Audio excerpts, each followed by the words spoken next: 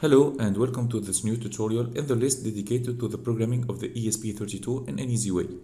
Today we will see how to make a communication between an ESP32 and a Raspberry Pi. There are several ways to do that. In our case, we will run the Raspberry Pi as a HTTP server and the ESP32 will send a HTTP request containing some data. Usually these data are sensors data. This is called a client-server communication. This is the format of the request. I will show you an example later. For the programming of the Raspberry Pi, we will use blocks programming with a tool that I improved called EasyPython. If you are new with a Raspberry Pi or with Python, I invite you to see these two tutorial lists in my YouTube channel. In the beginning, we will start by the programming of the Raspberry Pi. Go to the site easycoding.tn and search for any link to EasyPython. Make a zoom of 90% to view all the blocks. In the beginning, I will make my board run as a server. It will listen and wait for any incoming message. You should know already the IP of your Raspberry Pi. This block will allow me to handle the incoming request. Here I am adding a block to show the start of the server.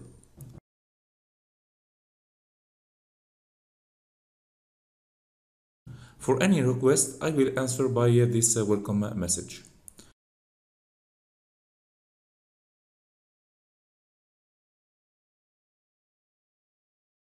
This block will contain the incoming request.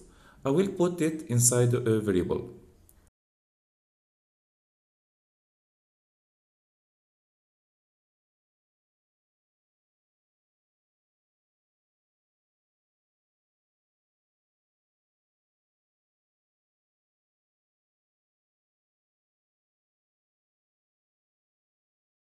In the beginning, I will display it on the terminal. You will notice that we have some unuseful information.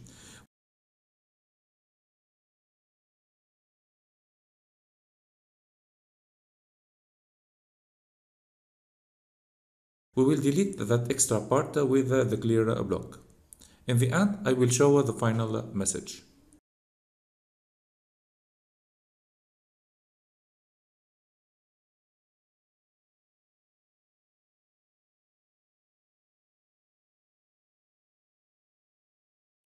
This is the generated code. Now I will run it on the Raspberry Pi. If you are new with the Pi, I invite you to see the Raspberry Pi playlist. Here I'm using a WinSCP to create the Python file.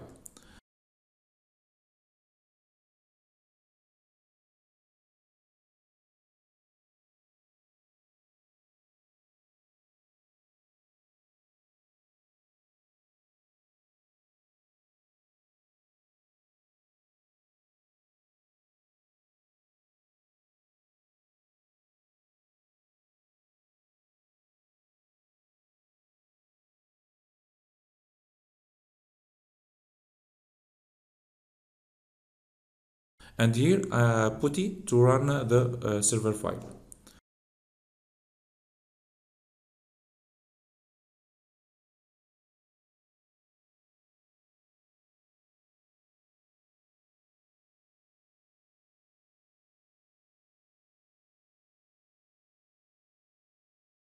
Here the server is running and waiting for incoming request.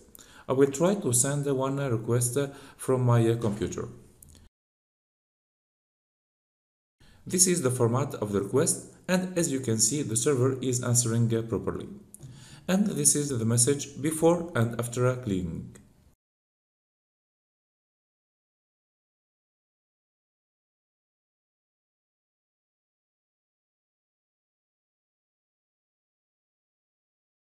Now we will move to the programming of the ESP32. Open Tuneyot for ESP32.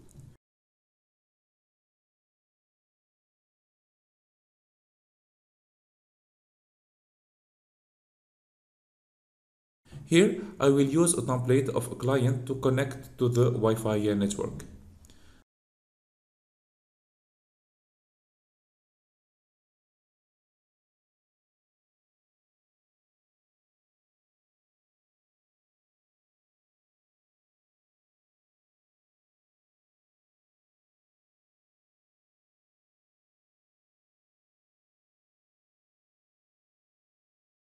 Before sending the request, I will use the connect block. Basically, you can send a request to the server only when you are connected on the destination port.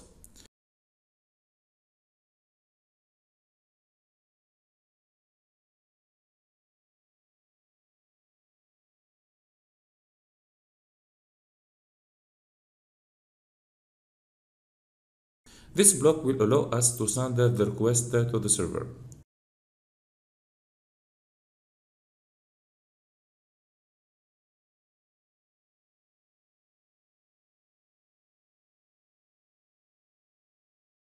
The message should be in a string format, but usually the data that we need to send are numbers.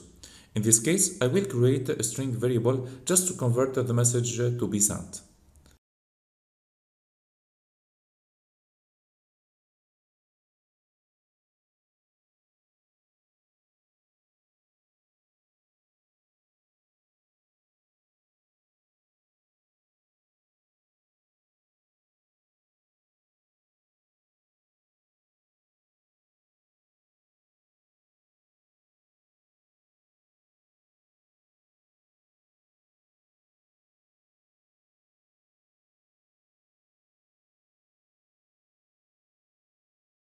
In my program, I will send every 5 seconds the value of the variable I.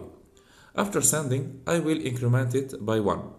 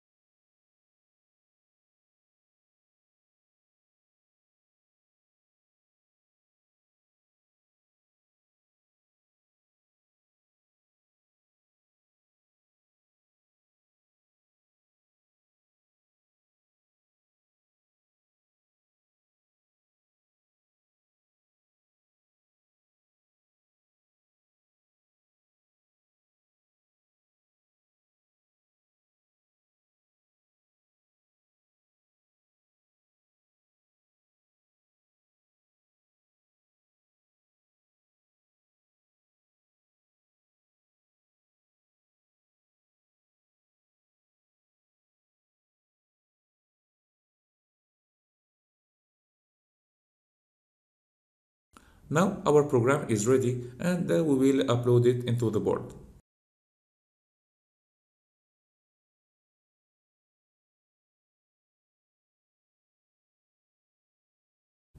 Here, the ESP32 sent already a request to the Raspberry Pi and it is getting already this answer.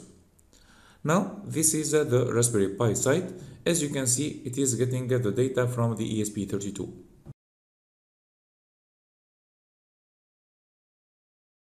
In the end, I hope that you liked the video and see you soon. Bye.